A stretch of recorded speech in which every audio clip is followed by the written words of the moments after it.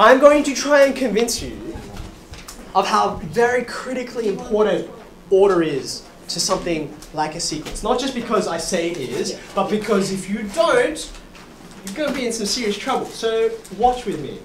This is a, this is a series, right? So it's a sequence, 1, negative a half, a third, negative a quarter, a fifth, negative a sixth, and I'm just summing them. So I've turned it into a series, okay?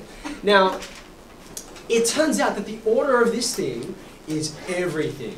It's everything. Now, to try and illustrate that for you, what is this equal to? Okay, now let's just pretend I don't know what it's equal to, because as a matter of fact I do know what it's equal to, which is mind-blowing enough, but I'll tell you that at the end of this, okay? Suppose I don't know what it's equal to, okay? It is equal to something, by the way. It can be rigorously proven that this series does have an actual value, okay? By the way, this series is important. It's important enough to have a name. It's called the alternating. Can you see why it's called alternating? Plus, minus, plus, minus, plus, minus. The alternating harmonic series. Harmonic as in like musical notes, because if you divide up, how we get the Western scale is by dividing up a string held at tension into certain ratios. Okay, so that's the name of this thing. Yes, it should be familiar. Okay, now, here's what I'm going to do with this thing, okay? I'm going to treat it, I'm going to do some very, very ordinary things with it, okay? For those of you who were in my class last year, even more ordinary than those, okay? Watch. Here's the first thing I'm going to do. I'm going to multiply this thing by 2. Multiply it by 2. Okay? Now, if I multiply the left-hand side by 2, that corresponds to multiplying everything on the right-hand side, every single term in the series by 2. Do you agree with that? It's just doubling, okay? So I'm just going to, I'm not even going to simplify. I'm just going to write it out all doubled, okay? So I'm going to get 2 minus 2 over 2 plus 2 thirds minus 2 over 4 plus 2 fifths minus, and so on. Okay. Now when I have a look at this guy, right?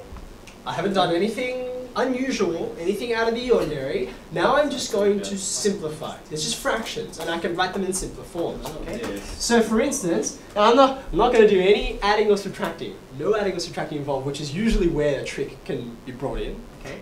I'm not going to do anything like that. I'm just going to simplify the fractions. So I've got 2 minus 1. Wait, do you mean 2x? Wait, you mean 2x though, right? Oh yeah, sorry. Yeah. I haven't, yeah, you're right. I haven't divided, I'm just simplifying fractions. 2 minus 1 plus, that's already the simplest it can get. What's this guy? A half. That's as simple as it gets. Minus a third, and so on. Are you okay with that? Okay, now once I've done this, you can see I have a series of things that have the same denominator. Do you agree with that? Like for example, I mean these are both whole numbers, so I can put them together. These are both over 3. If I kept going, I'd have 2 that were over 5, and on and on. Okay? So let me just collect like terms as it will go. Okay? What's this guy? This is 1. Okay? For reasons that I hope become really obvious in a second, I'm going to skip this 2 thirds. I'm going to write the minus 1 over 2 first, because it doesn't match up with anything. Then I've got 2 thirds minus a third. What's 2 thirds minus a third? It's 1 third. What the flop? Right. Now I can write more terms if you like. I can write more if you want, but I can tell you right now that this is what you'll get. Now, hold on a second. Hold on a second. I multiplied by 2, and what I got when I multiplied by 2 was where I started. 2x equals x. You broke X is equal to 0. Sorry everyone, I broke the universe, okay? Now here's the really interesting thing, okay? There's a few things to point out. Let me just, as an aside, let me talk to all the people who I taught last year and who've seen me, you know, infinite series are really dicey things. You have to be careful with them, right? Now, last year I played some tricks with that kind of thing, but let me tell you right now, one of the reasons why I could play those tricks is that what I had over here was what we call a divergent series. So its value, like say the series 1 plus 2 plus 3 plus 4, it just sort of blows up. It never goes toward anything. This series, the alternating harmonic series, it actually does. It goes to a well-defined value, and its value is even more mind-blowing.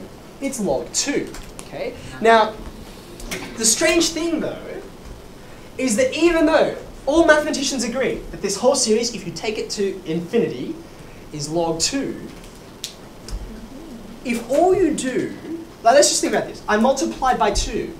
Any problems there? I can multiply by 2, it's no big deal. I simplified some fractions. Do you agree that 2 over 2 is 1? And 2 over 4 is a half? It's no big deal.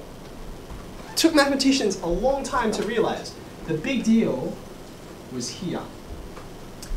What did I do from this line to this line? What did I actually do? I snuck past it, yeah. You reduced the number of terms. The number of terms collapsed. The reason why I could collapse them is because I sort of mentioned it, but I sort of glossed over it as well.